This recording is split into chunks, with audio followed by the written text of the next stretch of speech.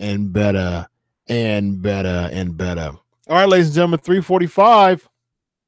We got our weekly Q&A, live Q&A. We have a former Impact Wrestling star on the show tonight. Without further ado, let's get right into it.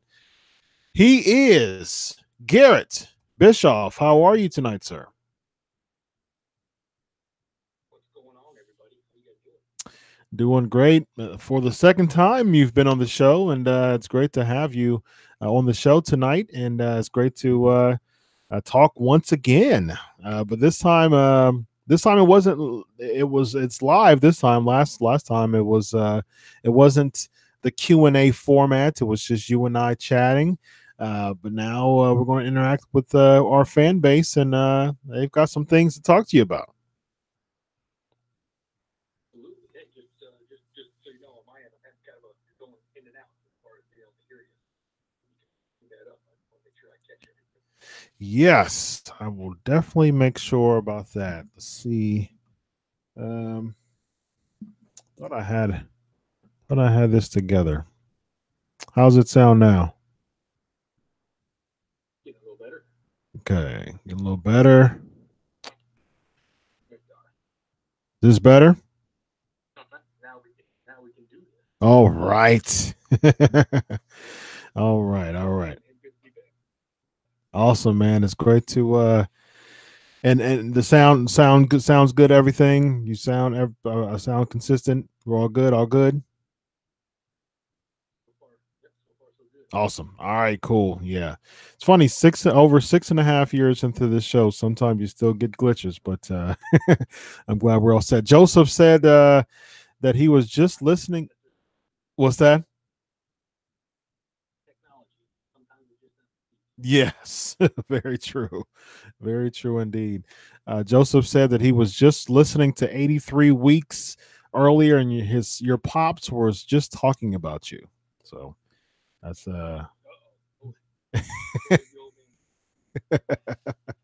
yeah. All right, so we're going to hashtag Ask Garett, AskGar, just one R, GARETT. So Ask Garett, hashtag Ask AskGarett. So before I get into any of these questions, let's catch up. So you're doing what are you doing these days? And I know that you are doing some indie stuff with Wes Briscoe still, right? Yeah, we just it's two questions in one there. I just recently left the full-time job that I was at about 3 weeks ago. Mm-hmm. I kind of go venture out on some new stuff, and I got a couple different hires on the fire, working on a few things, and kind of taking a breather for a few minutes. But in the meantime, there's a great company here. Well, I live in Tampa. They're based out of Cocoa Beach, which is just on the other side of Orlando. Mm-hmm. And they asked if I'd be willing to come up and do some stuff and kind of get involved with what they're doing, and I agreed to. And next thing I know, my brother from another and myself are back tag teaming once again. So it's we've had a couple runs now. We're getting ready to go again December 6th. Atomic Revolutionary Wrestling in Cocoa Beach. And yeah, it's good to be back. So Steve, yeah, just Sawyer Fulton, right? You're going against Sawyer Fulton and his partner? say that again. You're going against Sawyer Fulton and his partner, right? Correct. What's his partner's name? Starts with a V, I believe.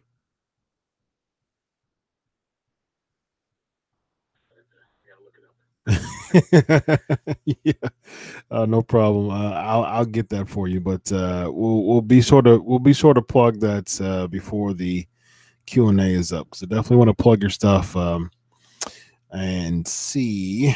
So definitely want to do that. All right, so let me, like I said, let's just catch up before we have any questions. Before I get to any of these questions, So we talked about your Impact Wrestling run before when you were talk, and so just as an overall evaluation of your Impact Wrestling run, what would you say? What would you give? Just I guess let's grade it. What grade would you give your overall Impact Wrestling run? Kind of broke up a little bit. Did you ask me what I would grade myself as? Is that what you said? Yeah, what grade would you give yourself? Oh man, Your overall run. a C. I see. Okay. Why a C? Well, I was still very green at the time. Mm-hmm. And just due to timing, I was given the opportunity, which I'm very grateful for, to be thrusted into the spotlight, so to speak. But I was still very green. Yeah. I was very, very green. So, looking back, hindsight's always 2020. Looking back at it, I watched some of my old stuff and like, man, that was stupid. What the heck are you doing, Garrett? Mm-hmm. Why would you even act like that? Why would you do that? Why would you do that at that time? But I was very green. Yeah. Now that's very interesting. First of all, I appreciate your transparency because a lot of people won't say that. They'll be, oh yeah, everything was fine. Everything was good. I feel good, and I'll give myself an A. But I think there's growth in that. To say that there was some room for improvement. You were thrust in a pretty pretty big opportunity. Of course, you started with as a ref, and you did some time as a ref. Now, was that your father's idea to make you a referee before giving you a wrestling role? Yes, and I was all about it, to be honest with you. Yeah. I think it was a very unique way to kind of get in there, and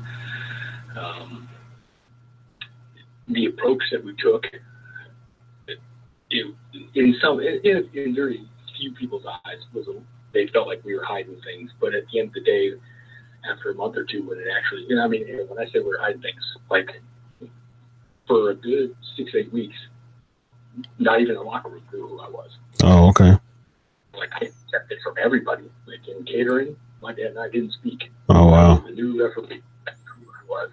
And we literally played that to everybody. There might have been, 6 or 8 people total that knew what was going on. And we did it for a couple reasons. One, because we wanted to keep the story alive and surprising. And two, I wanted the opportunity to be able to meet these guys, get myself in the locker room under without a freak out in Bischoff's kid, mm-hmm. And at the end of the day, it worked. It worked. I'm glad we did it that way. And being able to breathe with Earl and Brian Hebner, they took me under the wing and they taught me so much. And being able to have the opportunity to be in the ring for almost a year, mm-hmm. not a little bit more, in a referee setting, and be able to watch and see the mechanics of what goes on. That's a learning experience that a lot of guys don't get to get. That's true. Absolutely. Yeah. A referee is just as important in the matches as the workers are. 100%. Being able to see it from that point of view was a great learning experience. And Earl Hebner is the man. He's a legend. Brian Hebner is great, and I have nothing but good things to say about those guys. It's funny that you bring up Hebner. We most recently, as far as a popular stage is concerned, we most recently saw him at All In. Did you watch All In? And if you did, what was your take on it?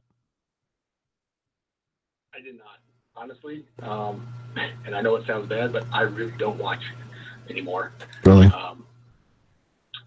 No, if I know a couple of my guys or my buddies that I'm close friends with are are doing something big, or WrestleMania, or a couple of the big pay-per-views here and there, I'll do. But as far as tuning in every week, I just don't really anymore. I record it. I go back and scroll through it. Guys like Gallows and those guys that I like, that I worked with and are friends of mine. I enjoy watching AJ and Samoa and Bobby and all those guys that are over at WWE now. I enjoy watching their success. Yeah. But I don't get 2 hours of wrestling anymore, and I sure as heck it's a few hours of TNA. Yeah, it's pretty interesting how WWE is really putting a lot of hours of wrestling in. I mean, just if you think about it, just the past couple of months, you've had, I think, since I think No Mercy, Hell in a Cell, or Hell in, I think. Well, you had Hell in a Cell, and then you had right after that you had like Evolution. And then Crown Jewel. Well, actually, before Evolution was the Super Showdown. So you had Hell in a Cell, Super Showdown, Evolution, Crown Jewel, and then in a week and a half, and a little over a week and a half, you have Survivor Series. So shelling out a lot of content, and it's one of those things that even people who've been wrestling fans for their whole life, still, still can't find the time all the time to watch wrestling. Thankfully, it's one of the ways that I make a living, so it actually works in my favor. But you watching wrestling, you don't make a living watching wrestling. You make a living by actually wrestling. So that's a big difference. So There's nothing against, I have nothing against it's obviously something working for them, otherwise they wouldn't be doing it. Yeah. When I was younger, I probably would have sat down and watched 8 hours of it. Yeah. 20 minutes, 30 minutes. Right. Vertigo is the person's name that is going to be a part of that show on December 6th. Atomic Tag Team Championship match at the Space Coast Convention Center, and I think that's Cocoa Beach, right? Cocoa Beach. Yep. All right. So let's get into these questions here.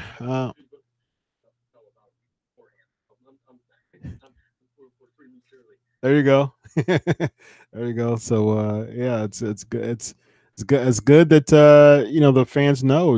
I have a lot of listeners who live in Florida. So for those who live in the Cocoa Beach area, go take a drive and check out Garett's Twitter page, and it has the address on there as well.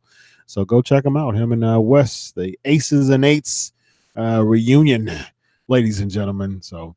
All right, so let's get into some of these questions. We got GHP asking, what are some mistakes that your father has made that you've learned from as you push toward your goal in this business?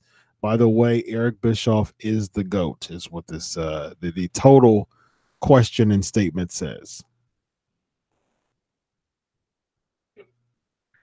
Oh man, that's a heck of a question, especially right out of the gate. Yeah, preloaded. And to be honest with you, that's a hard one for me to answer, only because most people look at my dad and they remember him from WCW, and whether it's what they think they know or what they actually know, I'm not putting anybody down here. I'm just trying to paint a picture, or what they've read or what they've got from him himself, or any above. I was so young then, I didn't know any better. I was around it, but I was so young. I couldn't tell you what a mistake that he made. God knows there's probably 100 of them. The same thing. Yeah. But it's kind of hard for me to answer that because I was too young to really be there to give a adult's perspective or a professional opinion on it because I was a child and I didn't know any different. Yeah. So I apologize. I can't answer that one better, but I just don't really have a better one than that. Sure. Yeah. It's well, what about Impact Wrestling? You work with them in Impact. What are some things that probably wasn't the best business decisions that you thought, that you learned from as a pro wrestler? Well, once again, the business side of what he did and what I was doing were two totally different things. Yeah. Everybody, I get that question a lot, and usually it pertains to what they did with me. So if that's what we're asking here, was there a mistake made with how we handled what he and I did together at TNA as far as our story went? Once again, hindsight being 2020, absolutely. I think things were rushed. I was greener than goose stuff, and I didn't. I did the best that I could do with what we had, and I thoroughly enjoyed every minute of it. But once again, hindsight being 2020, that it was probably way too rushed. Yeah. Yep. Yeah, it's definitely something that you learn from, and now since you've got the hours and you've got the years in the business to learn from those. It is, like you said, hindsight 2020. The good thing of that is that was a while ago, and you can learn from that. You were giving a big opportunity and a big stage early in your career to really to learn from the good and the bad, and plus you've had time as a referee to really know that element too. So you were given a lot of responsibility early in your career, and you're still wrestling, so obviously you rebounded from it and learned from it. Another question here says, I'm quite sure your father is one, but who are some people that you looked up to in the business? Yes, absolutely. Obviously, my father is one. Got a brilliant mind, and his legacy, so to speak, speaks for itself. People that I look up to, I'll name a few. So when I really started getting into it, we'll start from the very beginning. The very first wrestling school that took me in, and once again, remember, I'm not trying to sound arrogant here, but I'm Garett Bischoff's kid, so I'm trying to be real careful about who we get in with, so it doesn't. Some people will try to, manipulate that or use that to their advantage. Yeah. But the first place that we went to, my dad, he and I flew out to LA, and it was Knox Pro Academy. It was Rikishi. Okay, yeah. Black Illinois, and David Heath, Gangrel. That was their academy, and they took me under their wing and treated me like family right from the start. Nice. And I'll never forget it. Those guys, they're some of the greatest guys you can ever meet. Mm-hmm. And I always, to this day, just nothing but respect and really look up to those guys. And they've been there. They've been to the big show. They've done it. They've been around for a long time. Yeah. They're established. And now they're trying to pass that kind of quality on to their students. Yep. So that's one. Those are a couple of guys right there. Cut to TNA, Kurt Angle. Kurt Angle took me under his wing. Nice. If you remember the early days, as soon as I went from referee to wrestler, they kind of put me in something with Kurt Angle, and he took me under his wing and coached me and helped me, and was nothing but amazing, and I'll never forget it. So to this day, he's one of the guys that really really stood out to me, and I looked up to. That's awesome. That's an easy choice. Bubba Ray, Bully Ray. Yeah. Those guys. So, I mean, just the most fantastic. They have such heart and passion for business, and they love to teach. Mm-hmm. They all have their own styles. Devon is much more. He's a lot easier to warm up to. Bully is not, but when you know that when you're working with him, when you're listening to him, or if he's drilling on you, it's because he cares. Mm-hmm. That kind of thing really stuck with me. So, and I could go on about a bunch more guys too. There's more than just that, but yeah, those guys, they really didn't have to. They took me into the ring and they didn't have to, and I'll never forget it. Yeah, those are some very legendary choices for sure. I mean, anybody would grab those group of people and become a star for sure. All right, so let's see here. We got Wild Boy asking, how much time have you spent? And it says quote, the great place of Detroit, Michigan. But I'm an Ohioan, so I won't call it great. I've been in Detroit. I like Detroit from when I've been there, but I don't know if I call it great. How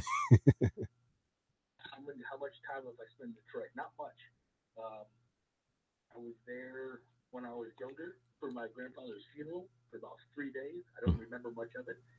And then I was back there last April for Legends of Wrestling. That's Brian Knob's business. Okay. Or wrestling organization, whatever you want to call it. Mm-hmm.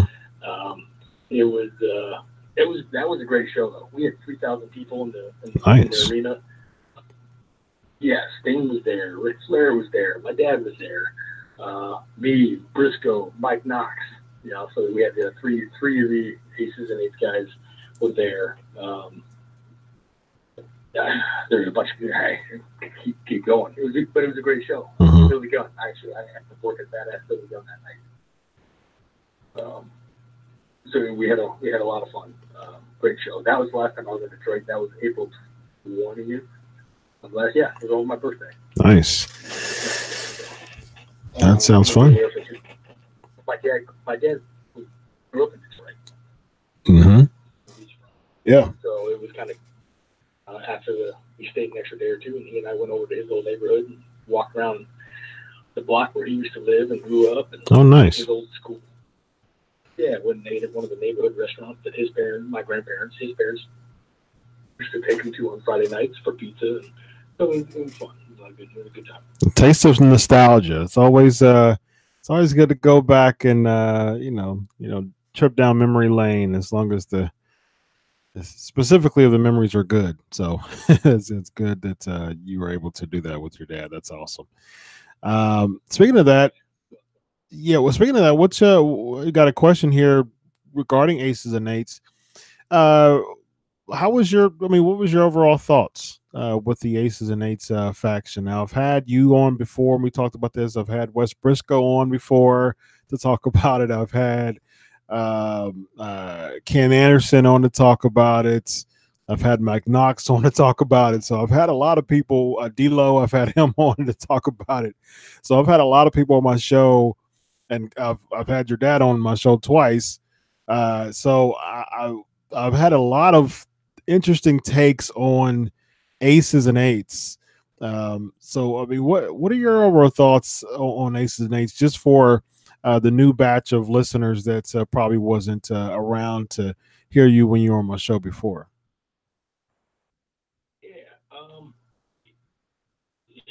So when Aces and Eights came out, wrestling had not seen a raw, gritty faction like that since DX and NWO. Mm-hmm.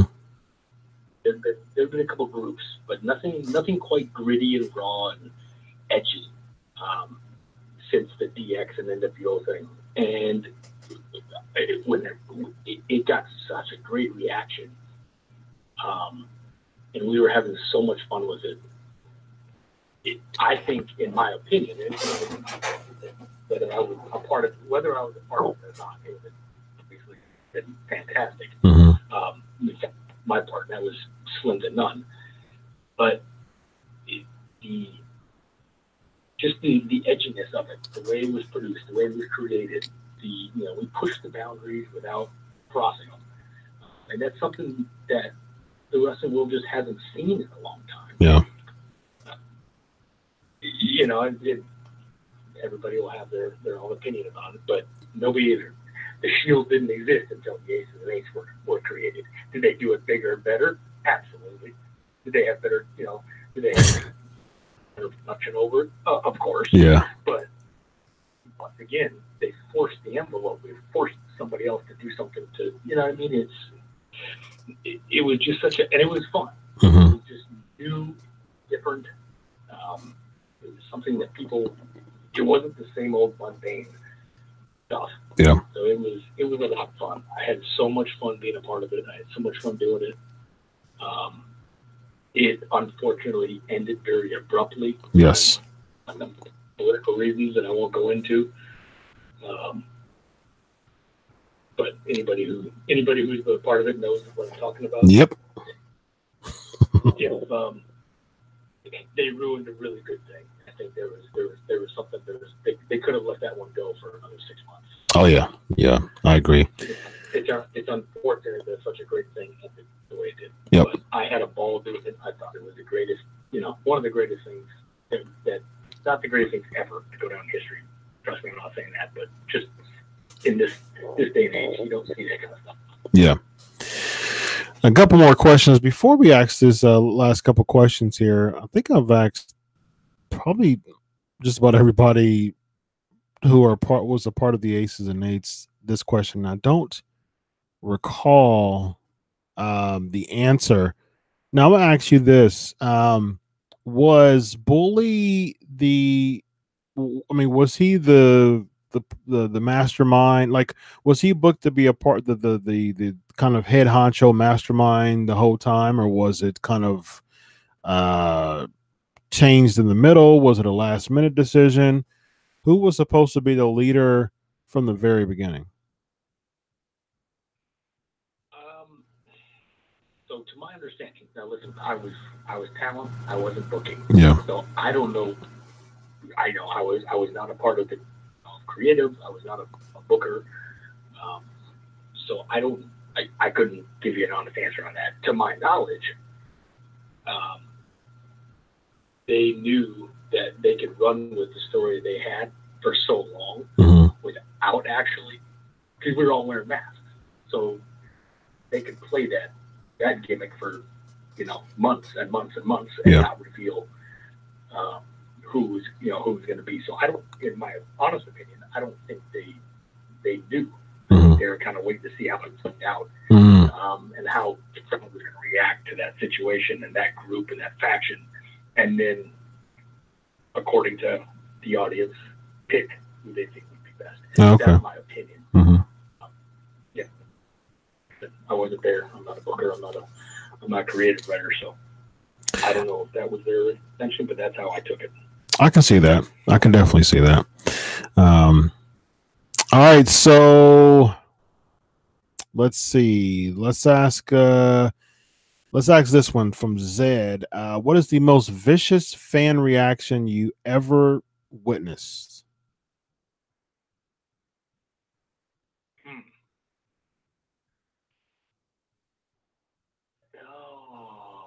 There's two that stand out. And these, mind you, these are two that stand out in person, like actually in an arena, not keyboard warriors or telephone tough guys. Those guys are down with them, and they don't matter. Yeah.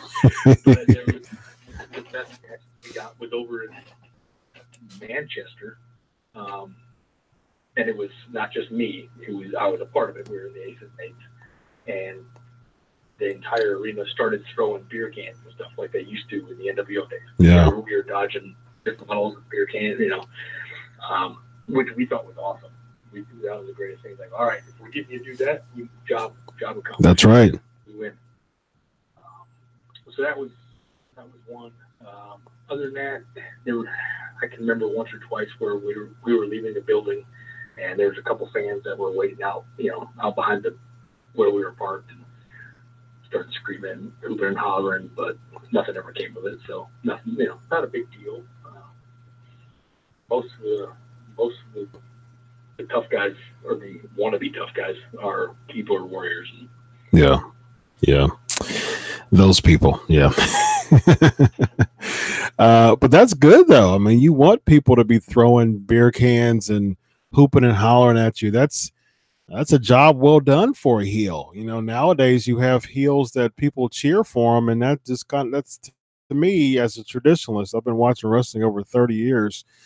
That's counterproductive to me for a heel. A heel shouldn't be cheered. I mean, getting beer cans thrown at them and people out in the back wanting to, take them out. That's a job well done for a heel. That's how I look at it. Like, listen, everybody's got a job. I'm a heel. My job is to make you hate me. That's right. If you're wanting to give me a big old hug and a kiss at the end of it, well, then I didn't do my job. Exactly. In the parking lot, hoorah, I did a good job. Yep. You know what I mean? 100%. Absolutely. All right, last question of the night. Can you name some of your favorite wrestling theme music? Now, that's one of the personal favorite questions of the night for me, because I love theme music, specifically old school theme music. But what are some of your favorite theme songs in professional wrestling? Stone Cold, definitely one of my favorite ones. Yeah, that's a classic. And that's you just said it. Anything like the classics, those are the ones that I like, because today everything is like, it's almost like you're in a club. Mm-hmm. You're in a nightclub. That's true. A lot of EDM, yeah. That's true. Yeah, punks, I mean, you can't, as soon as it hits, you know what's happening. Mm-hmm. Not a split second that you're thinking, who is this? Yep. As soon as it hits, boom, you know who it is. Stone Cold. As soon as it hits, boom, you know who it is. That's what I really got a kick out of when I was a kid, mm-hmm. when the NWO started using Jimi Hendrix. Mm-hmm. As soon as that, as soon as you heard that guitar lick, you knew what was about to happen. Yep. That's true. So, yep. So those are a couple of them. My brain isn't all what it used to be, and I'm sure if I heard a couple of them, There you go. Yeah. You'll feel it. You'll feel it. The hip hop side, remember when the NWO split off for the Wolfpack kind of hip hop rap song that came out? That was pretty cool. It was kind of edgy, kind of cool. It was edgy. Yep. Absolutely. Good stuff. All right. So as we leave, I guess it's we got another question here, and it's a good way to kind of send off here. What's your plans in the wrestling business in the near future? And after you answer that question, go ahead and let the listeners know what you got going on. Of course, December 6th, and where to find you on social media. Yeah, right now, I'm just enjoying the opportunity to be able to kind of get back in the locker room and that camaraderie. I miss that locker room. I miss my buddies. So having the opportunity to once a month or once every other month jump in the ring and do something that I enjoy doing and love doing, but not relying on it for income, it makes it that much more fun again. When you look at when it becomes a job, it kind of takes the fun out of it. I'm grateful and blessed to be able to still be able to do those things once in a while.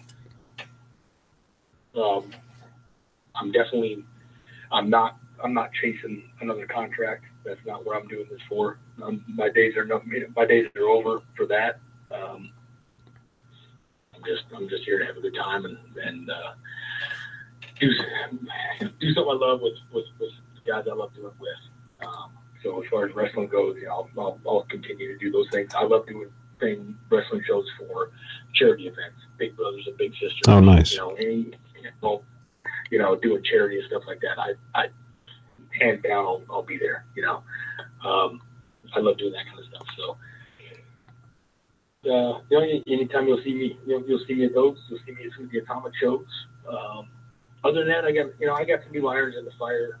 Taking kind of a different approach to life at the moment. Like I said in the beginning of this, I took a hiatus, so to speak, from work, and just kind of getting back to doing some old school stuff, contracting and painting and stuff like that, like old construction stuff I did before I got to this. And I'm kind of enjoying doing. Yeah, I'm doing that for now, and when like I said, got a few irons in the fire. And when those, if they light up, you guys will be the first to know. Awesome. And you're at Garett Bischoff on Twitter, right? 1R. Yep. Twitter and Instagram. 1R, 2 T's at Garett Bischoff. Yep. Awesome. Fantastic, Garett. Appreciate you taking the time to come on the show again. Hey, man. Thank you guys for having me. I appreciate it. Had a good time. And look forward to doing it again. Fantastic. Have a good night. Good night, guys. Thank you. Bye. Nice guy. Nice guy, Garett is. It's funny because both him and Eric are very accessible people, and I appreciate that. It's funny because both of them are just a phone call away. It was probably about a couple weeks ago. I called him. I was like, for some reason, I just wanted Garett Bischoff to be back on the show. And because, people like that who have had opportunities in Impact or WWE, but doesn't really have much of a platform to share it. I like bringing those people on the show. And I thought about Garett. I called him and, we talked for a while, and he was more than willing to come on the show. And so I appreciate that, and I definitely give him major kudos and just for being a nice guy. And so there you go. Let's see. All right. So we have the software. Yeah, get with me on that. I'll share that with you on Twitter, Twitter. And then we'll do that. So yeah, I've been talking to some people to get some upgrades from what I'm using, because I'm especially with the live Q&A, doing this as many weeks as I can. I have really, really good actually pre-recorded stuff, but the actually live recording stuff, I'm a humble guy. I'm learnable, I'm teachable, and so I'm always I'm a PhD student, so obviously I like to learn. Yeah, I mean, any software that people who are IT savvy know about, let me know. But until then, thank you for being a part of the Q&A, and thank you for enjoying. Thank you so much, Garett, for being a part of the for the Q&A, and it was fun. I appreciate it. Like I said, stand-up guy, and I appreciate Garett to being able to open his schedule up tonight. And I remember we talked on the phone, and he was talking about how he usually has very earlier bedtimes because we're both Eastern time. And but yeah, even with that, he was able to stay up later and be a part of the PMP Nation.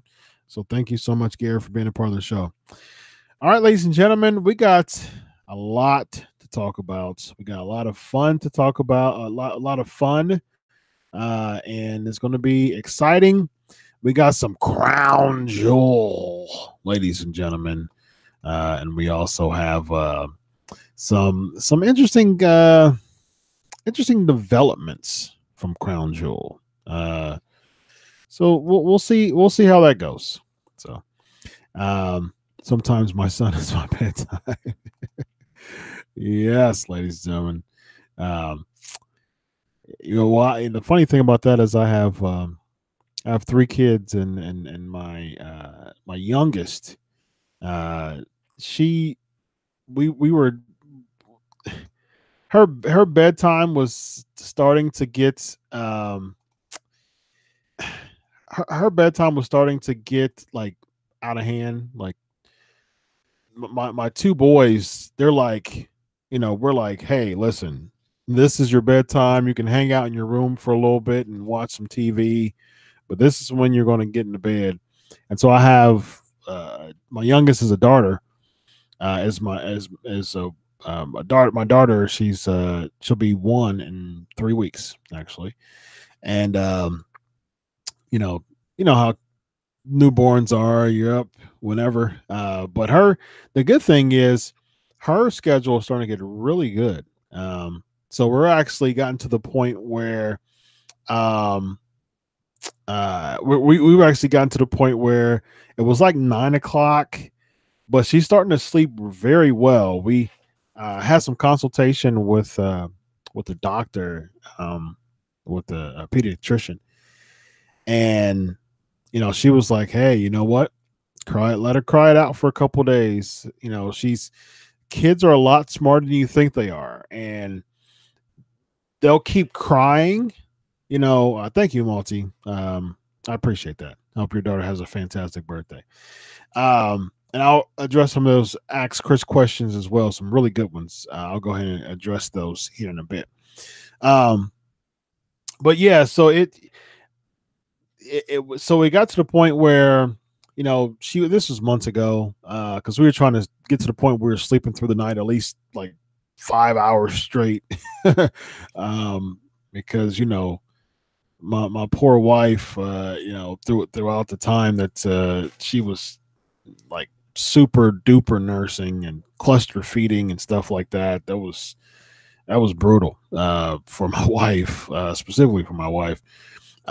So now, thankfully, it's a lot better. She sleeps through the night, and it got to the point where one of the biggest things that broke that was the fact that she was crying.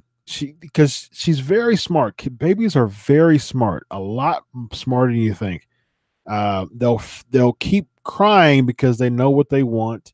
They absolutely are very aware of that, and so if you kind of break the mold a little bit when you transition them to like a crib, and if they kind of cry it out a little bit, they get to the point where that doesn't work anymore, and that's usually the barrier. That's usually kind of like the breaking the mold and allow them to sleep all throughout the night. So some good advice. I read about that, and it was good to get that confirmed, because a lot of people who are really sensitive about that, and I read conflicting reports, but it was good to have an expert talk about that. So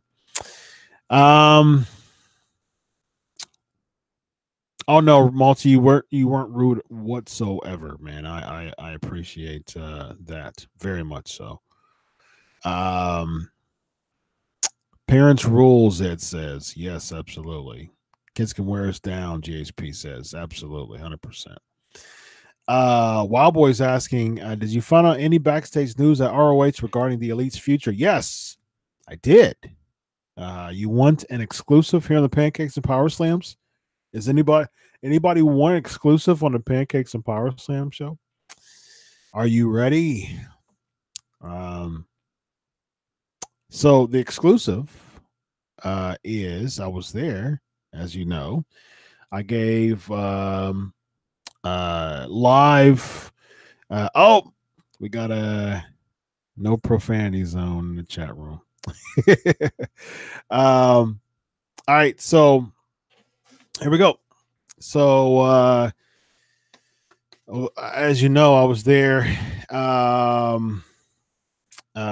Jose Lothario passed away. I didn't know that.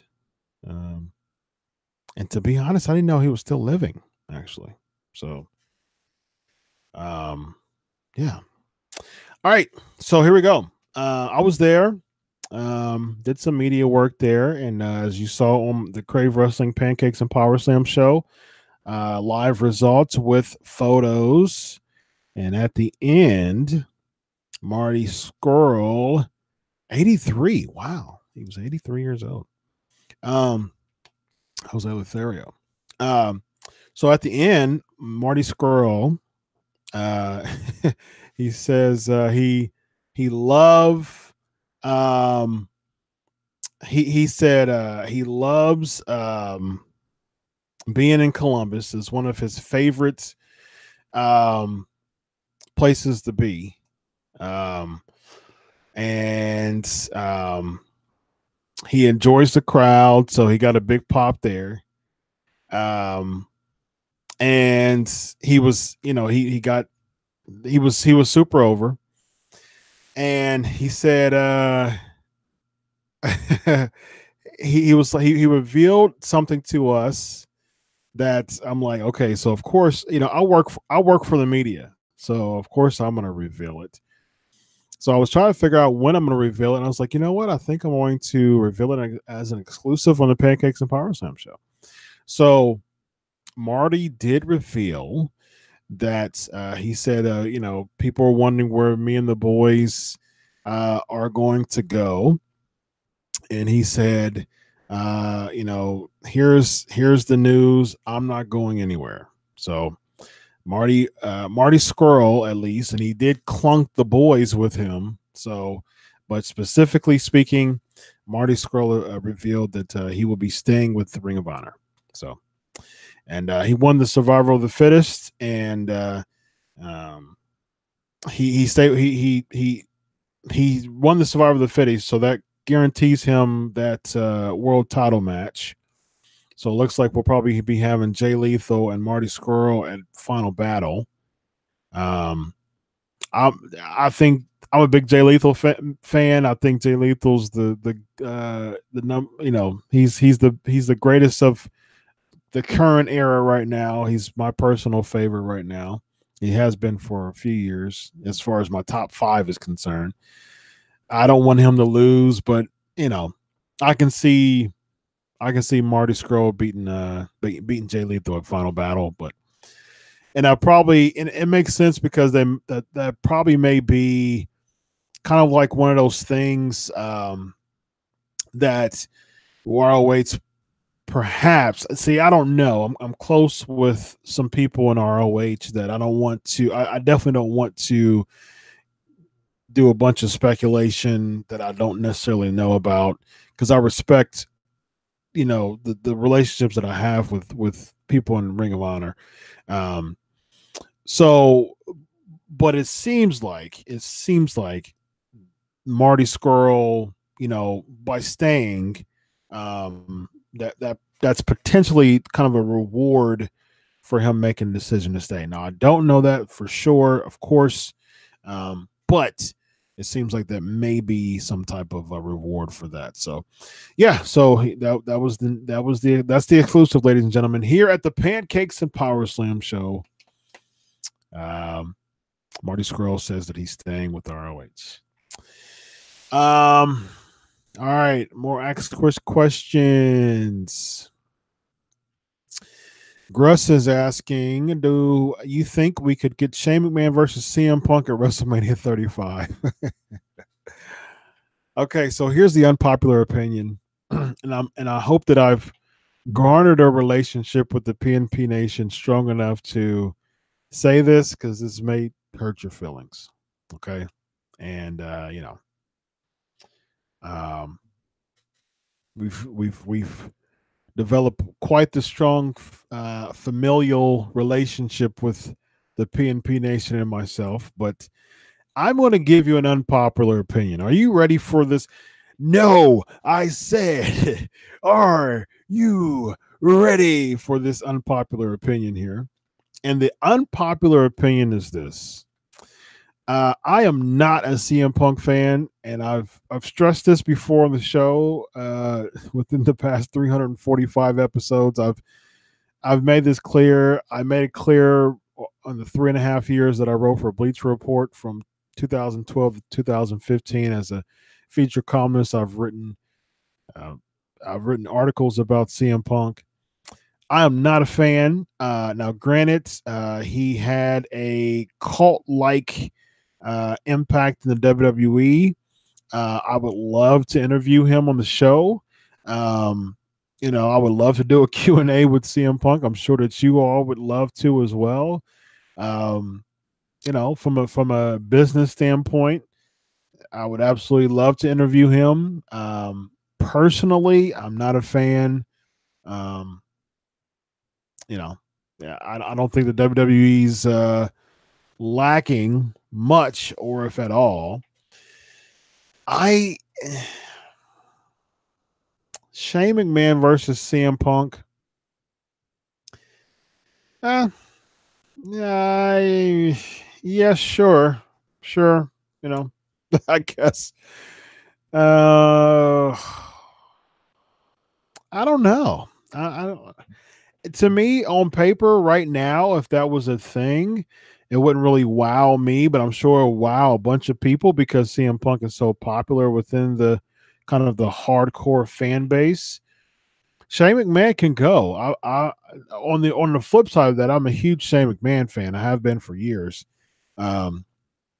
So that would be an interesting match. I'm sure that the build for that would be intriguing. It would be intriguing to an extent. But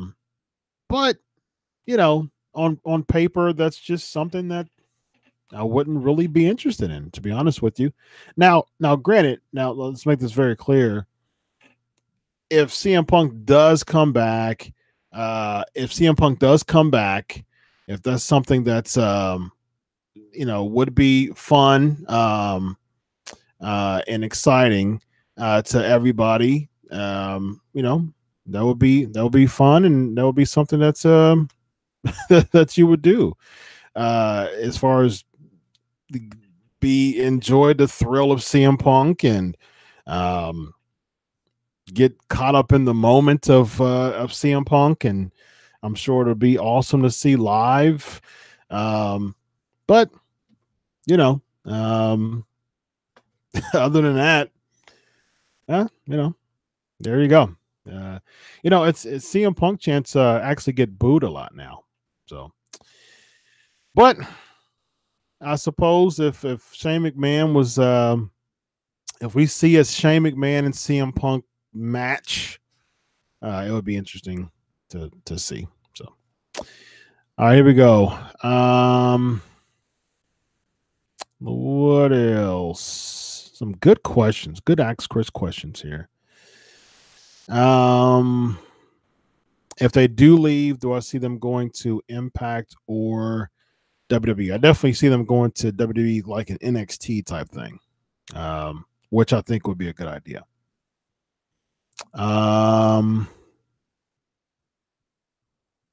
Let's see. Thanks for the info. Oh, absolutely. 100%. Exclusives, ladies and gentlemen. Brandon says, neither am I. Yeah, okay. Sufi's asking, who do you think would face the AOP? Now, the Raw Tag Division is the weakest ever. Do you see someone random pairing together? If so, who would you like to see paired? It looks like Bobby Roode and Chad Gable. I mean, I like Bobby Roode. I like Chad Gable too. But they just don't have. They just don't. The division is not good. I don't understand. Yeah, I'm not a big fan of the division. And I think I would hope that they would have more. I hope that they would have teams that's more intimidating, would be a stronger opponent to the AOP. Here's what I would prefer. And to be honest with you, I'm sorry. I like Leo Rush, my man. I like Leo Rush. I like him as that manager role. but just Leo and Lashley is just boring. It's just the tandem makes sense. They try to get some heat in Manchester, and like Leo was struggling to get heat, and that's sad. I mean, it's easy to boo somebody nowadays, but if you're struggling to get heat like that, yikes.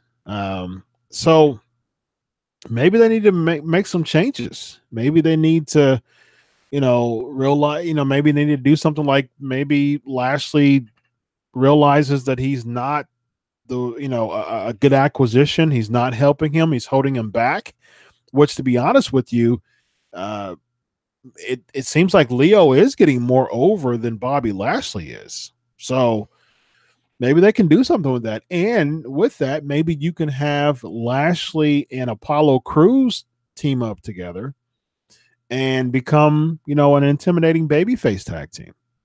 So maybe that'll work. Otherwise, who are we going to have? The B team? Are they going to come back as babyfaces and feud against AOP? That would be something I totally wouldn't be interested in doing and watching or being interested in. Goodfellas saying, is ROH putting money back into the company besides resigning guys such as production values and online presence?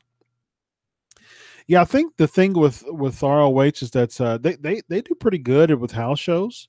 They have a pretty good lineup with, and that's one of the things that dates different shows like live events and merchandise.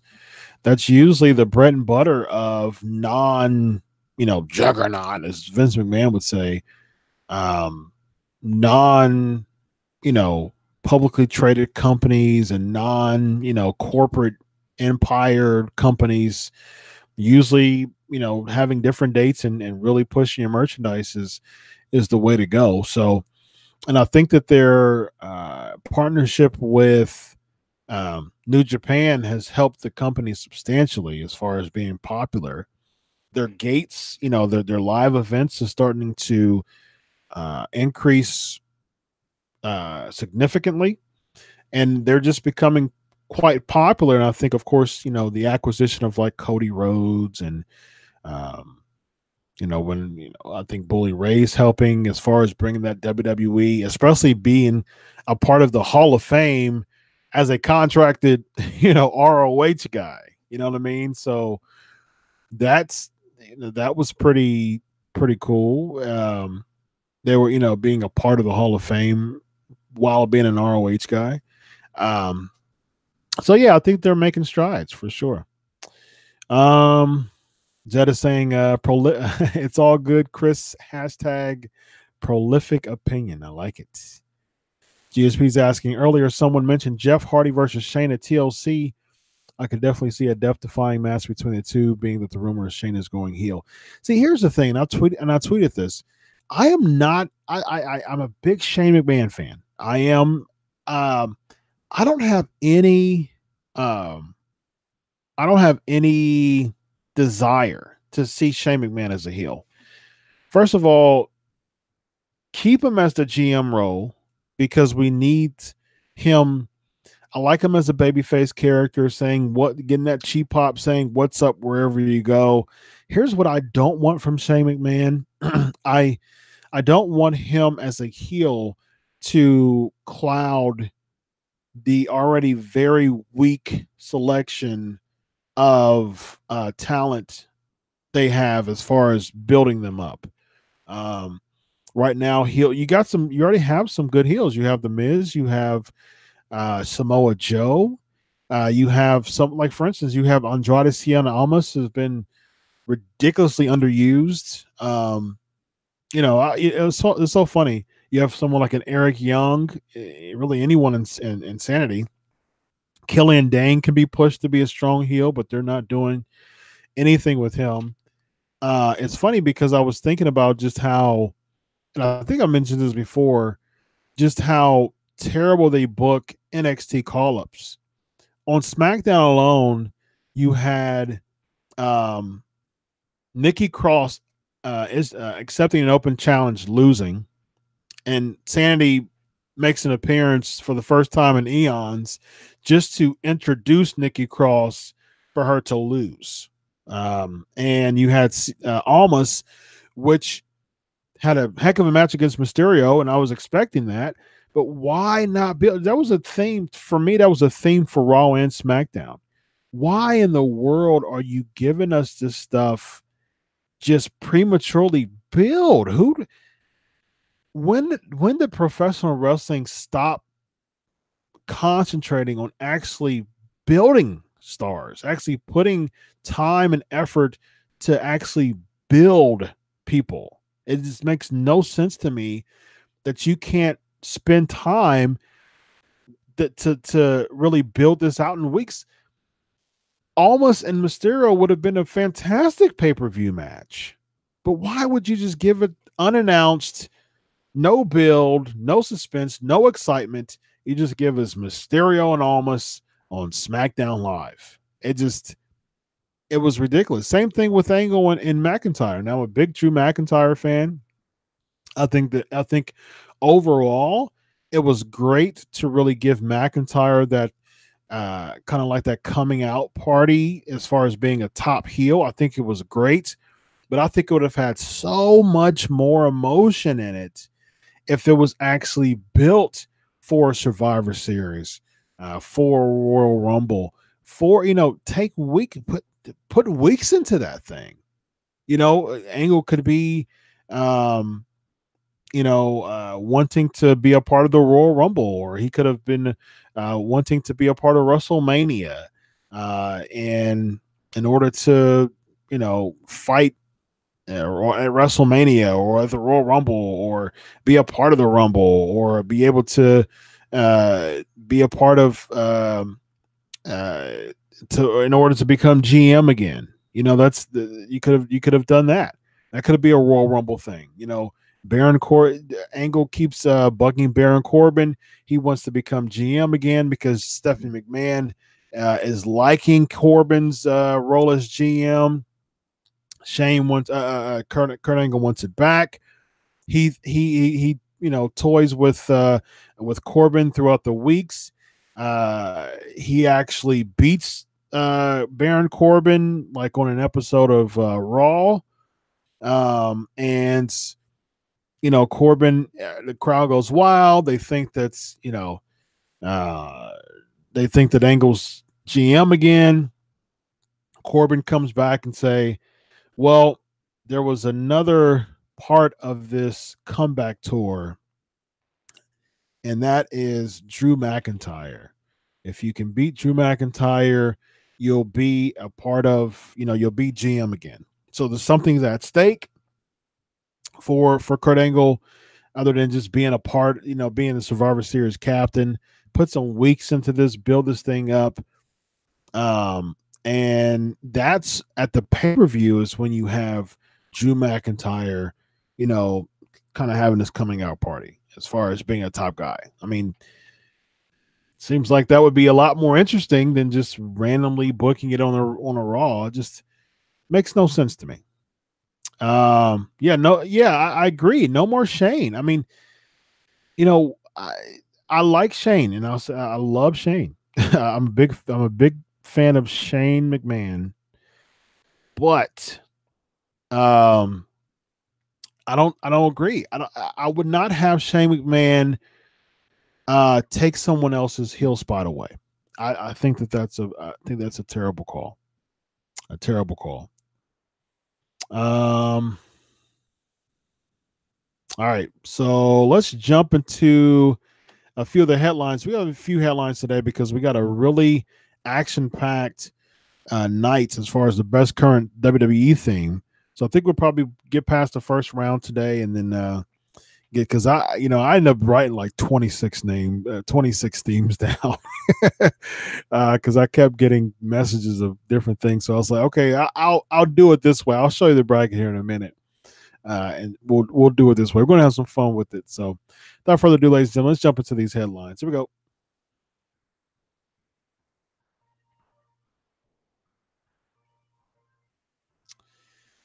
All right, so Crown Jewel Crown Jewel. Let's talk about Crown Jewel for a little bit. Odd show, a very, very odd show. Just, random thoughts on. I think the World Cup from the very beginning was very odd, a very odd decision to have. And first of all, nobody from the World Cup was born outside of the United States, if I'm not mistaken. So you had Orton, United States, Ziggler, United States, Mysterio, United States. He reps Mexico for his heritage, but he was still born in the United States. Rollins, United States, Lashley, United States, Angle, United States. So everybody that was a part of the World Cup was as a U.S. born citizen. So that alone doesn't make sense. And then you have Angle, after building up this big thing, you have him lose in the first round against Dolph Ziggler.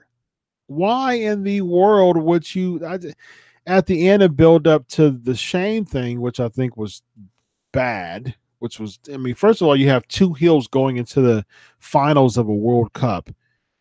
People enjoy two baby faces at times, but two heels going against each other at that big of a stage didn't make sense to me. I knew it was going to be something screwy. And when they did the Shane McMahon thing, I'm like, oh, like this is the best you can come up with as far as booking a World Cup. Oh, just absolutely terrible. Lashley losing clean to Seth Rollins. I think that was a bad call. He should have lost by disqualification or count out. I think that would have been better. To me, I don't know. It's really kind of hard for me to really think about how WWE at times could just not book stuff that would make more sense. Like, for instance, if Bobby Lashley lost by countout and destroyed Seth Rollins after the match, that would be a perfect transition to Rollins losing the second round. He would have came out limp. That would have protected Rollins as the Intercontinental Champion. It would have protected Lashley because he would have lost by countout and destroyed Rollins at the end of the match.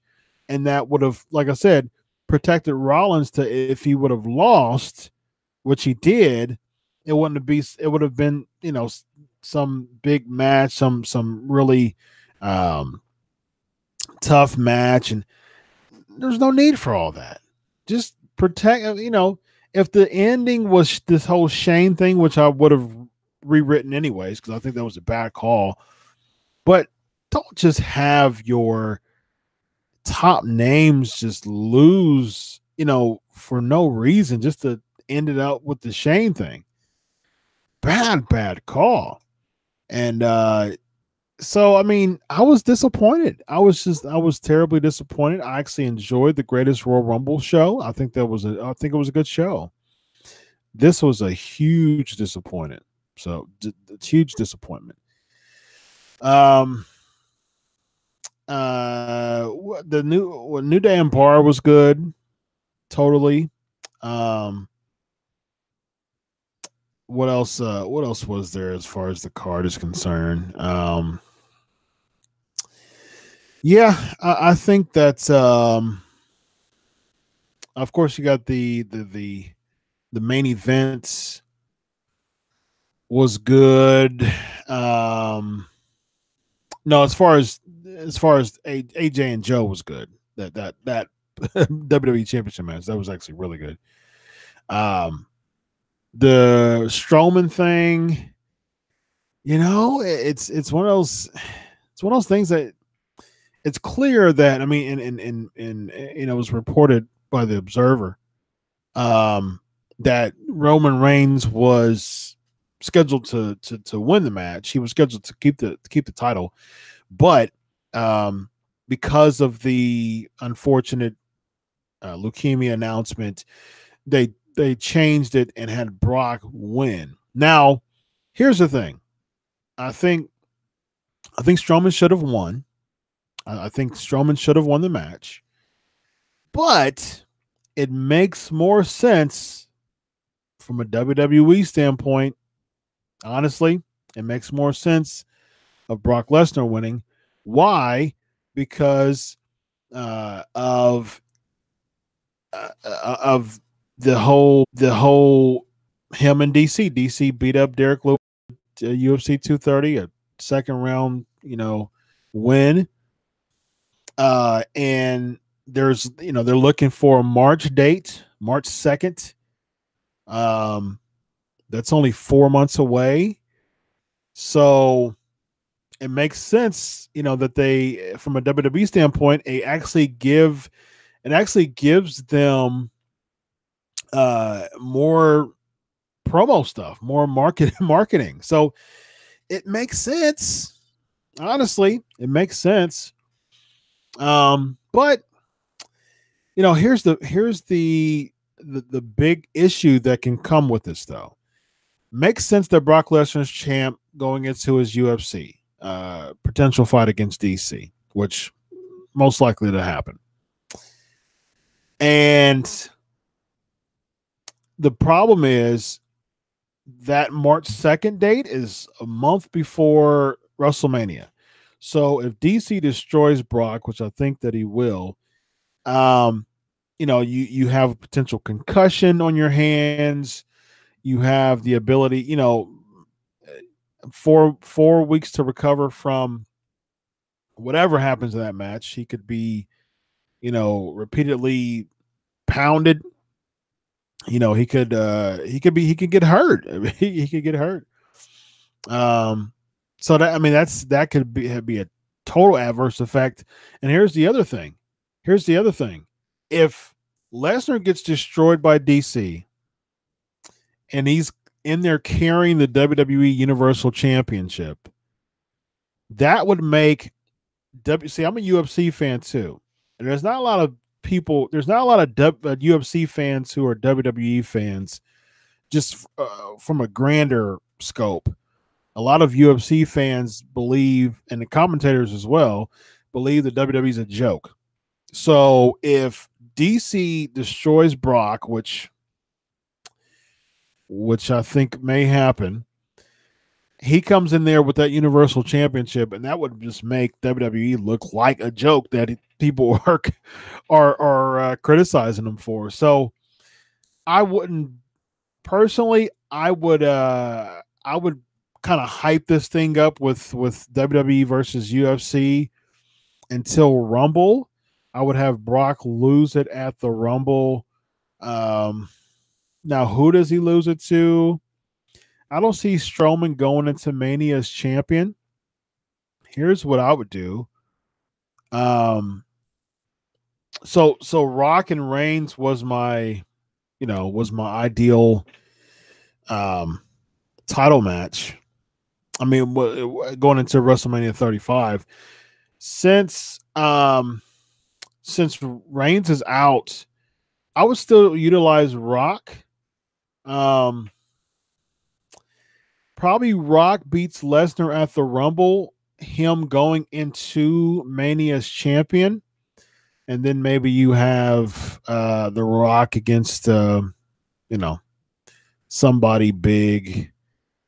The only problem is WWE doesn't have the star power anymore. That's the crazy thing.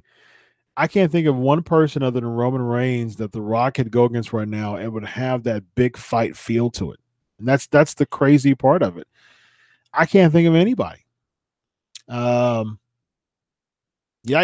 I really can't. I mean, you can I can see Rollins and Ambrose going against each other at Mania. Who do you have?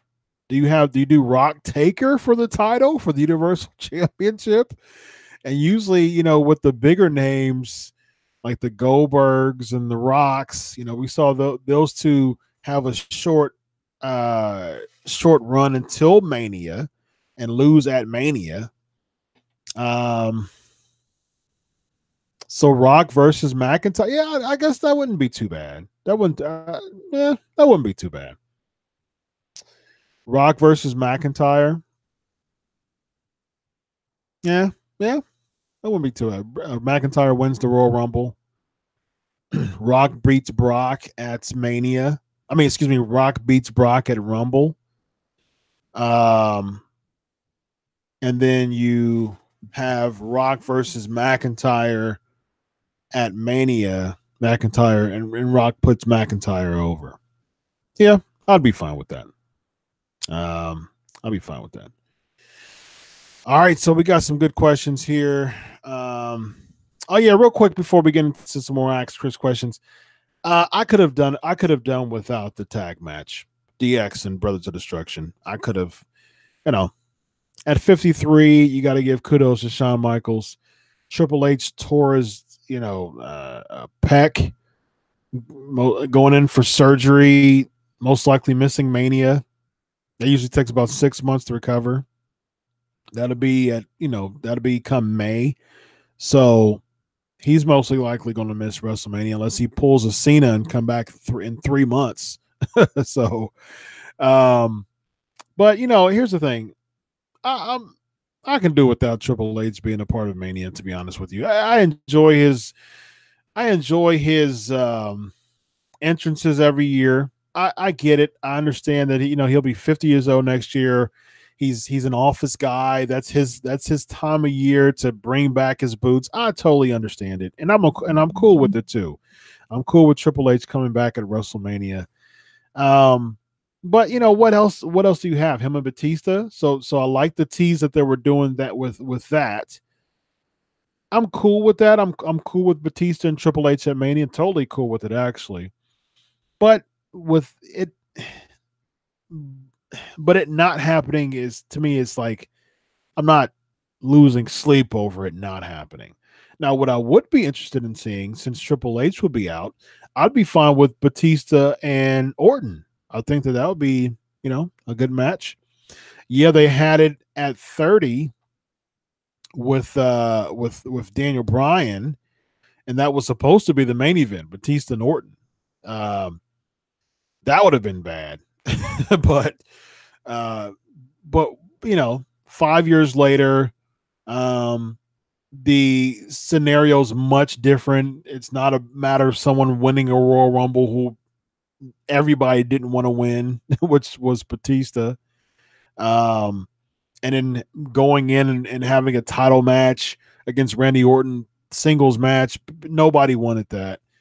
So the situation, he's just the baby face, kind of like a big heel thing going on as far as attacking people that the fans like. So I mean, the cards are on the table, and it can be a pretty good hand if you do something with Batista and Orton. So Lexi's asking, oh, okay, here we go. Oh, here we go. Here we go.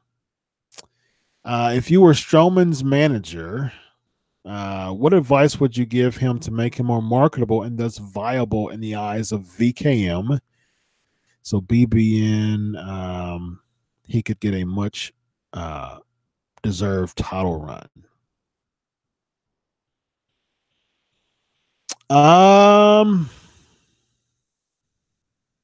Good question.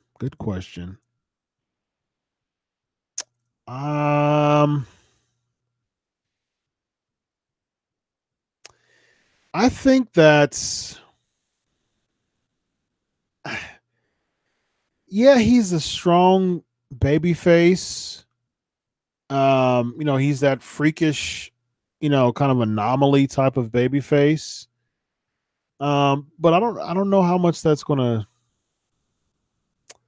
help him, just as far as marketability wise, being a huge baby face. Is WWE is all about, are you going to be are you worthy enough to be in the Good Morning Americas, on the late night television shows, that's what the WWE is all about. You know, at the end of the day, PR is a big deal too.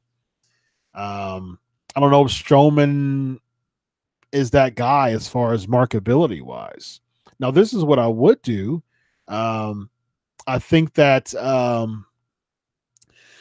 they should really market Strowman to really kind of strike while the iron's hot, and it's hard to say that because they didn't do that. They failed at that, to strike while the iron's hot when it came to Strowman. But Strowman is such an anomaly that he can rebound very quickly with stuff like this. He shouldn't, because they should have booked him correctly. But I think at the end of the day, you know, a feud with him and McIntyre after Mania. So, for instance, McIntyre wins the title at Mania. There you go. You have your feud right there with McIntyre and Strowman. You know, make it 4 months. You know, have his big win be at SummerSlam next August. Or if you want to do it before that, that's fine too. You know, that'll work. All right. What else we got? We got some good stuff. Drop the Universal. Gabriel's asking, at any time the WWE wants, they can drop the Universal Championship and reinstate the World Heavyweight Championship. I agree, man.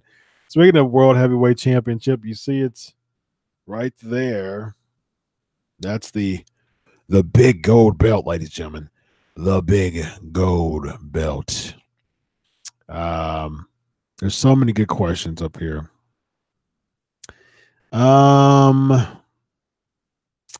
Okay, so Hogan appearing. You know, if I can be perfectly honest, man, the kid in me came out, man. I felt all kitty inside when the Real American song came out. It came on, and you know, Hogan didn't really have a big part of the show. He hosted, which was translated into cutting a promo.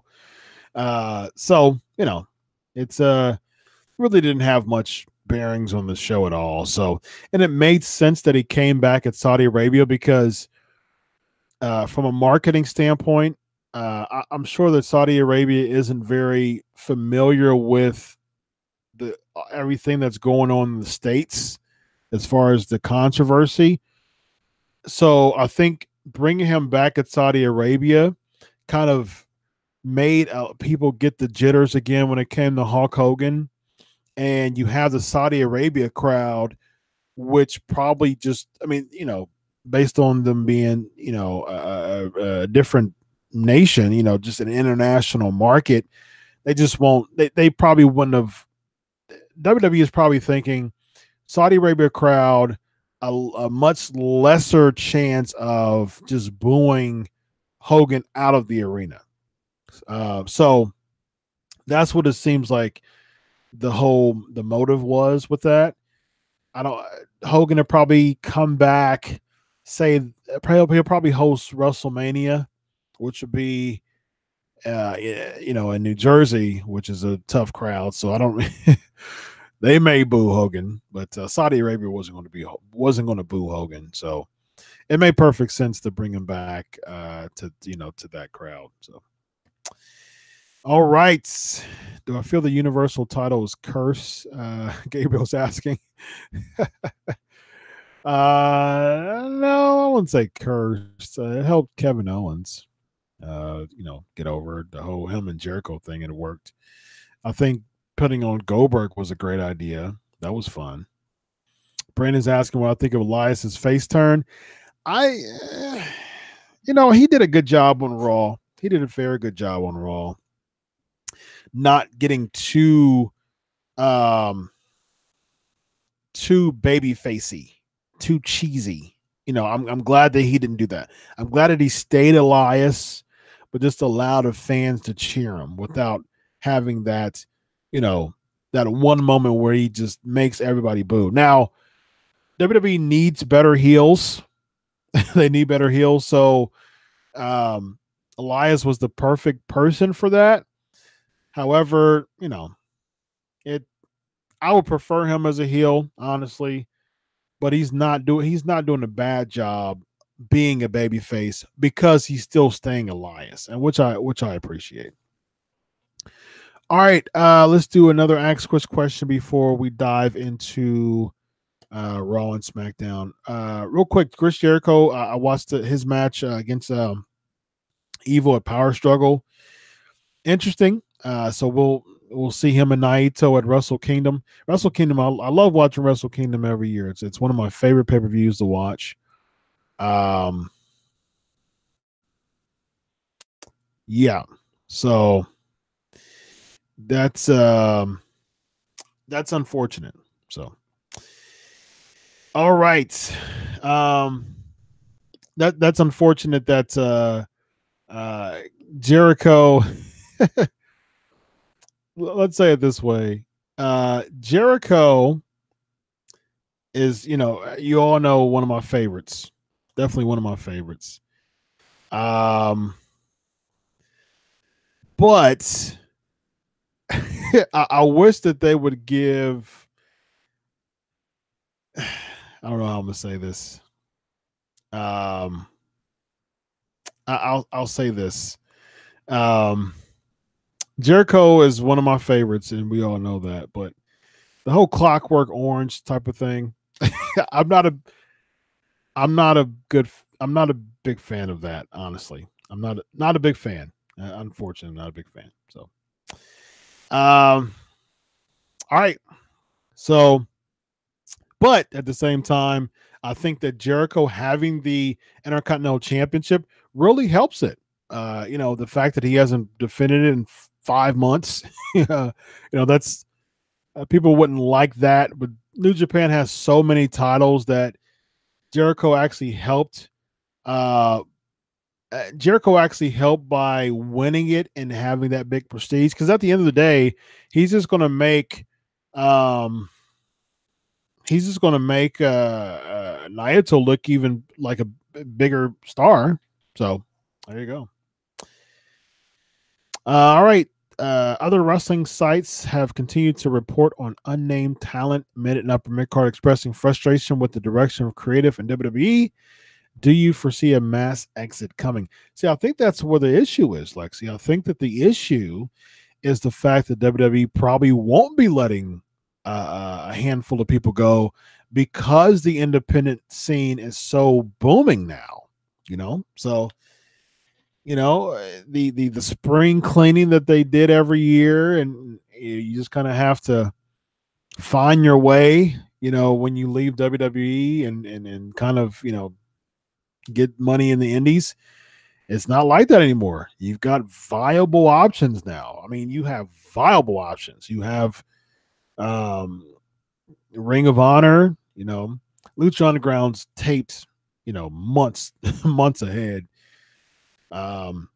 So, but still, if ongoing seasons of Lucha Underground, you have, like, for instance, Jack Swagger was a part of Lucha Underground.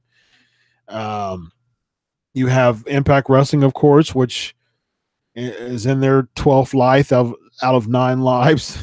And I like the product overall. I think it's a solid product. So you have, I mean, even with like a PWG or PCW, there's some really viable options. New Japan, of course, New Japan is a very viable option. So it's not as easy. WWE letting people go isn't the same as what it used to be. So they could be keeping people because of that. So, all right. So what are your grades of what's your grades of Raw and SmackDown together? We'll just do Raw and SmackDown all together. Gabriel's asking, how do you think the Bullet Club will fare without the guys of the Elite no longer in the faction? Do they bring in a big name to join or go with the guys in New Japan? Good question. That's a really good question, actually.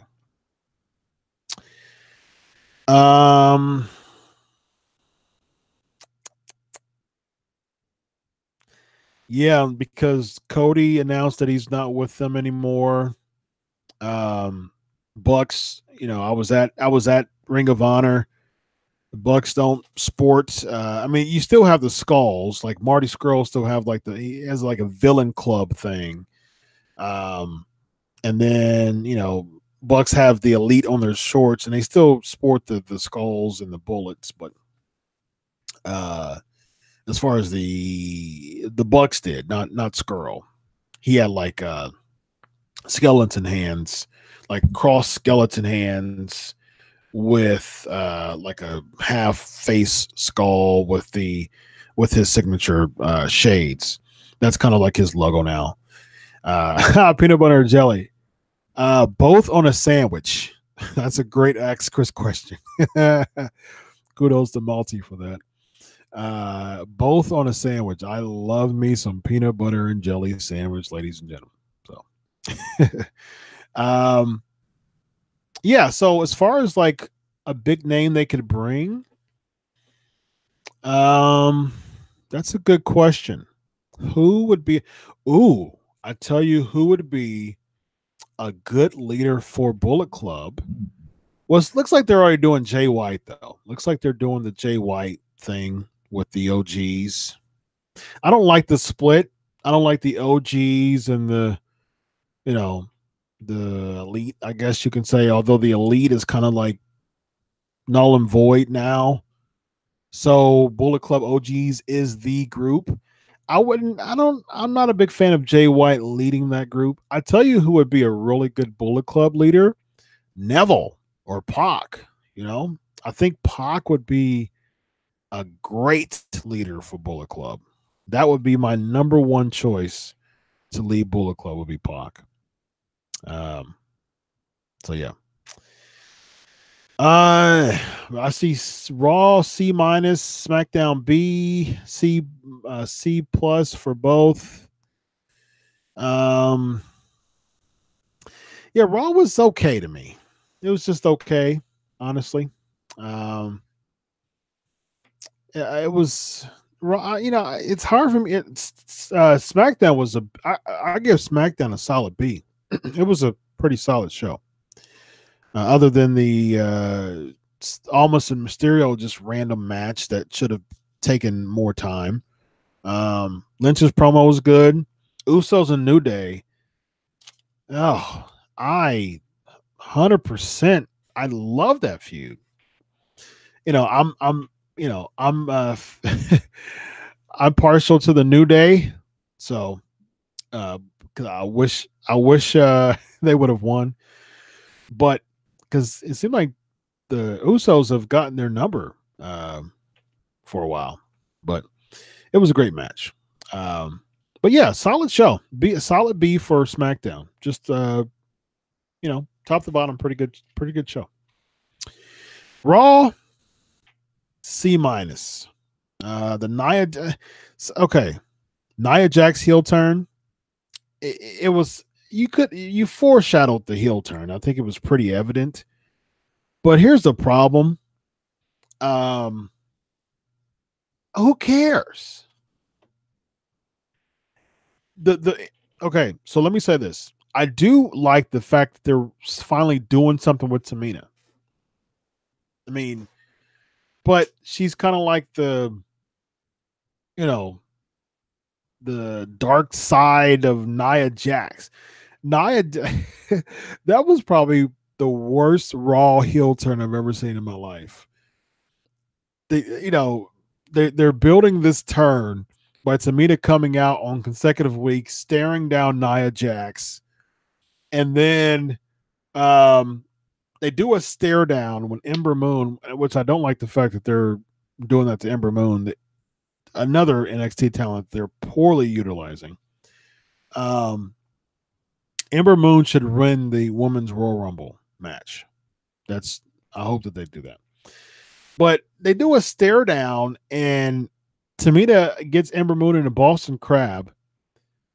Actually, they do a stare down, and Nia Jax is like, "What are you doing? What are you doing?" All of a sudden, turn her around, and then you do a really weak looking elbow drops, and then and then she gets like super happy.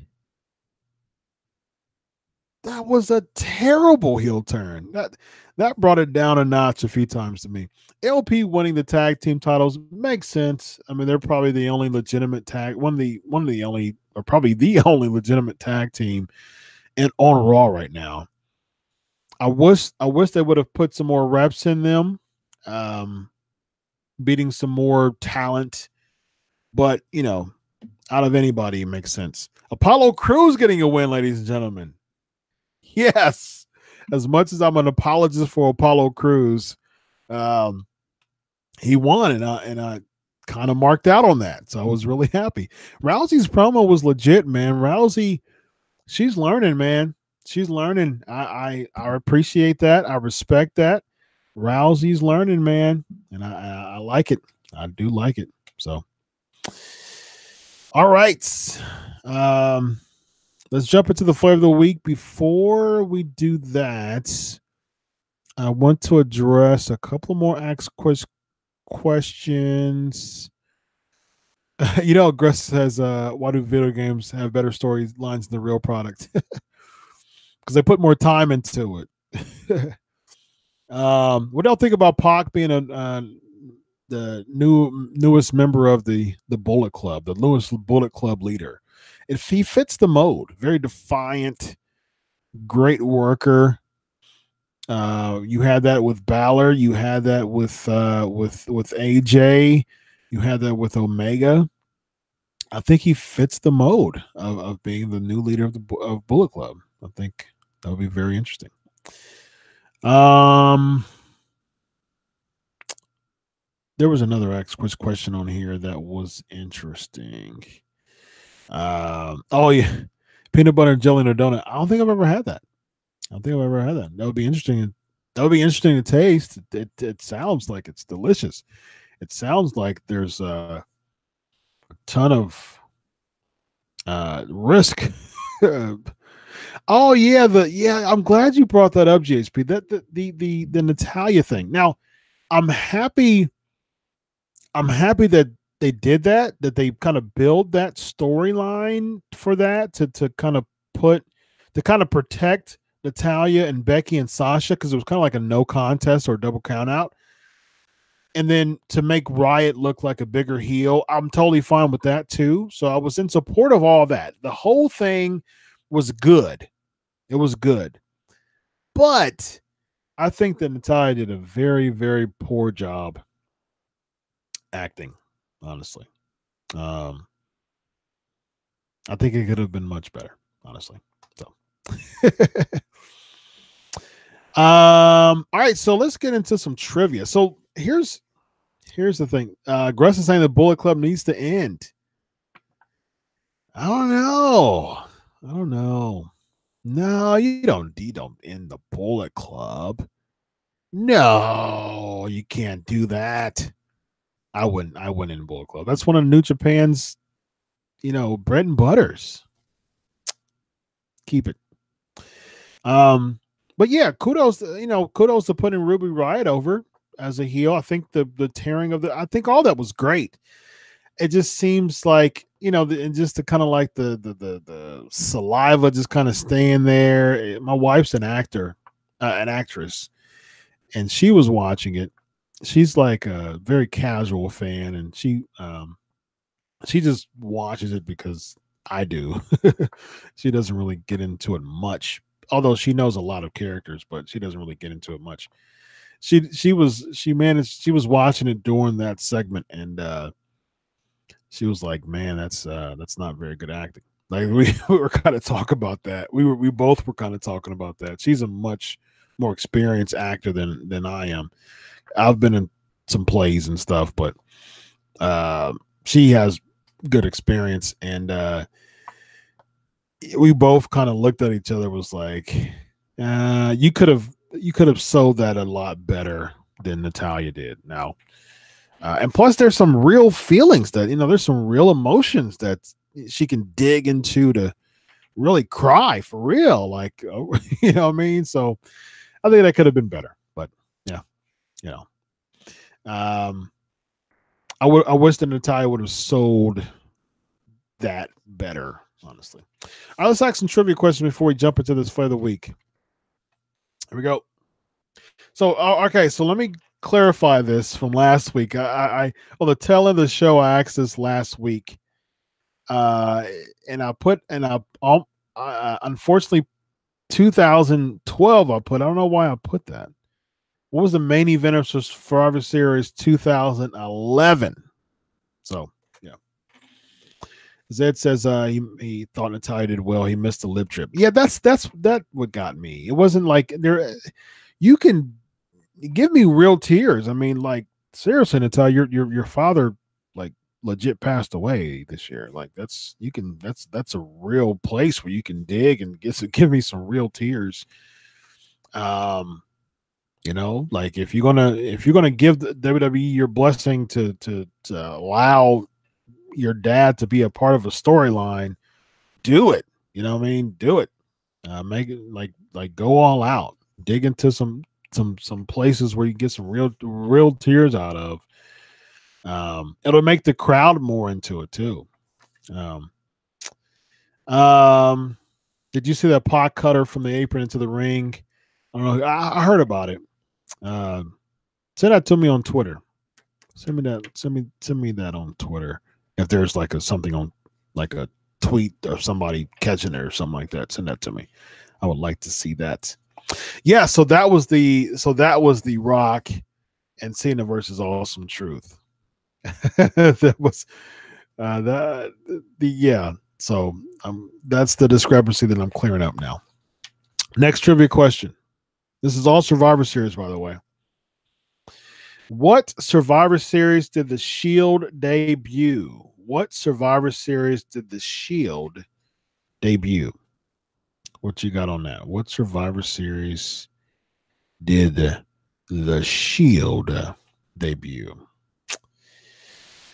All right, ladies. Oh yeah, Brandon. Let me address this real quick.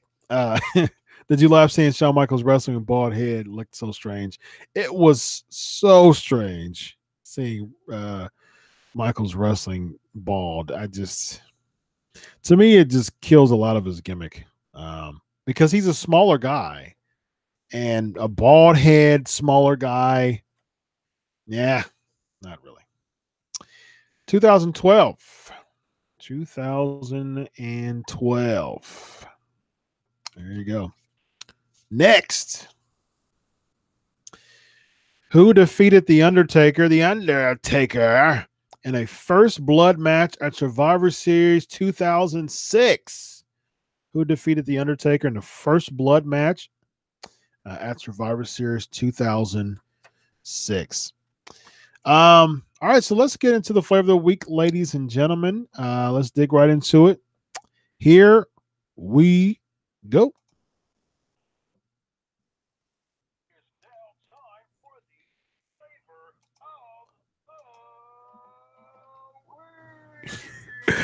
All right, ladies and gentlemen. Good job, Brandon. Canada. All right, so here's the bracket. We're going to do the first round of this because this is what I came up with. So there's a lot of play-in matches or play-in contest matchups.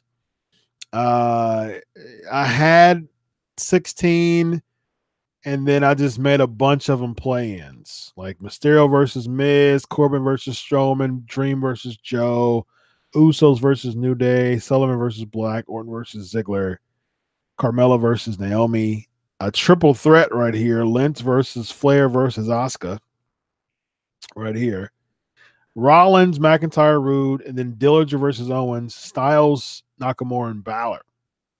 All right, so let's do the first round matches first. Let's start off with Styles versus okay, so let's do the play-in first, which is Mysterio versus Miz. So who wins there, Mysterio or Miz? Start with Mysterio versus Miz to advance to the actual first round. Mysterio versus Miz. And as you write that. I'll ask you another trivia question. The Rock versus Rikishi occurred at which Survivor Series? The Rock versus Rikishi occurred at which Survivor Series? Okay, well, looks like we have a tie right now for Mysterio. Who's going to break the tie? Who's going to break the tie? Who's going to break the tie? Mysterio. There it is, ladies and gentlemen. Mysterio gets the play-in. He wins the play-in match. All right. Mysterio wins. Next, we have another play-in. Lars Sullivan versus Aleister Black. Lars Sullivan versus Aleister Black. Sullivan versus Black.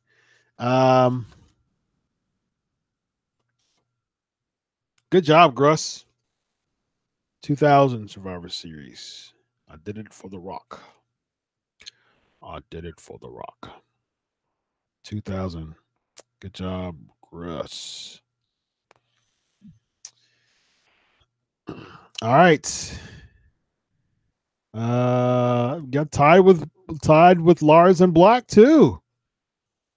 I knew this was going to be difficult. I am okay.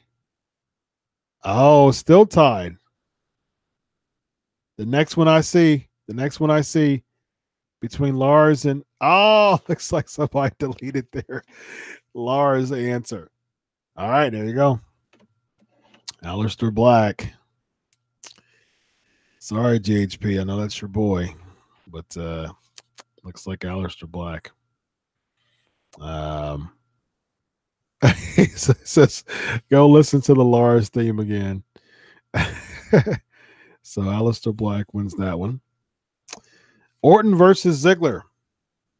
Orton versus Ziggler. What you got? Orton versus Ziggler. Orton versus Ziggler. And as you think about that, I'll ask you another trivia question. Who made his WWE debut at Survivor Series 1999, and who did he beat? Who made his WWE debut at Survivor Series 1999, and who did he beat? Looks like Orton unanimous. All right. Oh no. Someone says no one cares about Ziggler. Oh. Baron Corbin versus Braun Strowman. Baron Corbin versus Braun Strowman. Nope. Taz did not beat Kurt Angle at Survivor Series. Taz beat Kurt Angle at the Royal Rumble. Nope. Big Show debuted in 99. I think it was 99. The current Corbin thing. Kurt did not beat Taz because Taz beat Kurt Angle in his debut. You guys are trying. You guys are trying. What you got? Good answers, though. Good. They're not correct, but they're good answers. Nope. Yes, Kurt Angle debut. That is true. That is true. Who did he beat? Who did he beat? You got that part right. Now you got to remember who he beat in his debut. All right, looks like Braun. It's like Braun. Gets the nod for that. Nope, he didn't beat Al Snow. He did not beat Al Snow. Nope, he didn't beat Val Venus. He did not beat Val Venus. There you go, Brandon. Shawn Stasiak. Shawn Stasiak. All right, more play-ins. Let's do the Usos versus the New Day. The Usos versus the New Day. Usos, New Day. Two really good theme songs, by the way. Two really good theme songs. What you got? Kurt beat Meat. Vince McChris. Yes, GHP, I love it.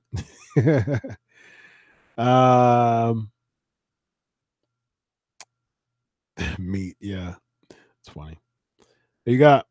I see New Day. I see Usos. See, these are some good choices. All right, New Day. New Day wins. New Day gets to play in.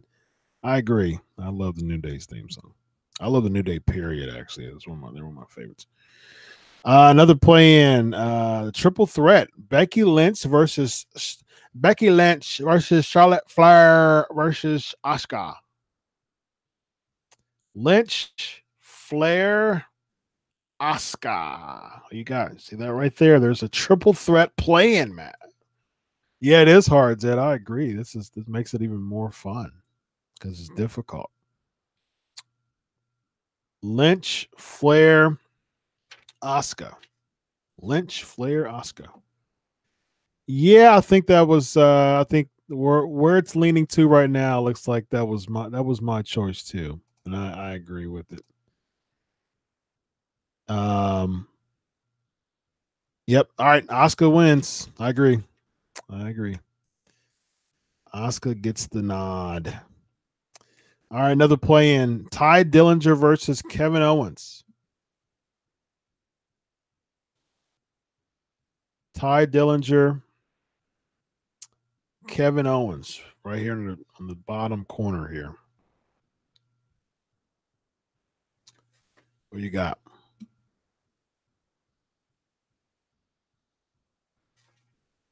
Owens. Owens gets the nod, ladies and gentlemen. Owens gets the nod. These play-ins are pretty cool too. All right, another play-in.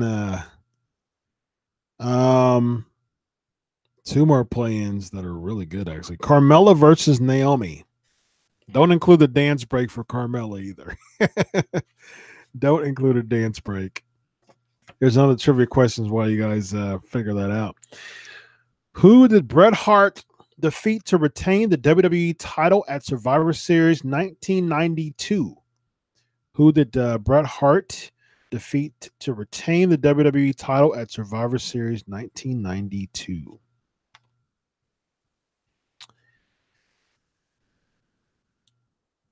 Oh, good job, Brandon. Shawn Michaels. Looks like we're split between Carmella and Naomi. Shawn Michaels, great job. What we got? Carmella and Naomi. Next one wins. Next one gets to come in. Mella is money. All right. Well, we got it. Mella is the deal. I think Naomi's is one of the best in the whole. Yep. All right. So good, very valiant effort.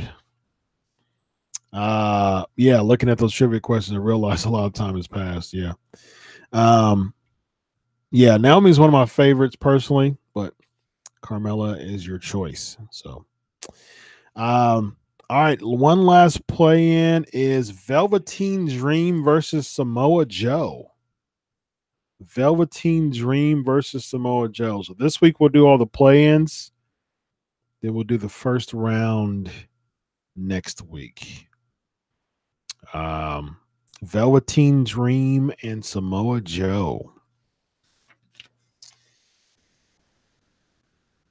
I see splits on that one too. Another trivia question as y'all do this.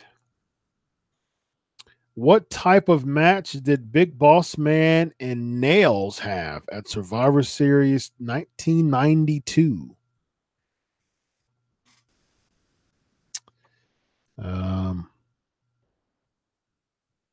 Looks like Dream got the edge. Velveteen Dream. DREAM is another one of my personal favorites. All right, so those are the plans, ladies and gentlemen. Good stuff. And great. And Brandon knows his trivia, ladies and gentlemen. Multi as well. Nightstick on a pole match. I was definitely scared of Nails when I was a kid. I was petrified of Nails. But God is good and ended up having a positive effect on me because now I'm about to become a doctor in forensic psychology. So I get to interview people like that and see if they're eligible for parole. So, so it all works out. It all worked out at the end. Boss man. It all worked out at the end. Last trivia question for the night. Who won the WWE Championship at Survivor Series 1991? Last trivia question for the night. All right, ladies and gentlemen, here we go. This is what we have. Styles Mysterio, Strowman Dream, Nakamura Baylor, Undisputed Era, The New Day, Black against Orton, Carmella and Asuka, Rollins and McIntyre, and Rude and Owens. That is going to be a nice, fun bracket to do next week. And you will all correct The Undertaker. Great trivia tonight, ladies and gentlemen. Great show. Lots of fun. Kudos to Garett Bischoff, my guy. Awesome, awesome. Thanks for coming on the show tonight. Next week, we also have I actually have the next 2 weeks booked for you all. It will be announced closer to the show. So I have the next 2 weeks of live Q&As booked for you all. Because if this is something y'all want, I'm gonna do my best to get it live for you. So I have the next 2 weeks booked. So stay tuned and stay close to @ChrisProlific, @Crave Wrestling. Until next week, ladies and gentlemen. God bless you all. Enjoy your wicked wrestling. And always remember, I do it for you. Have a good night. So long, everyone. God bless. Bye-bye.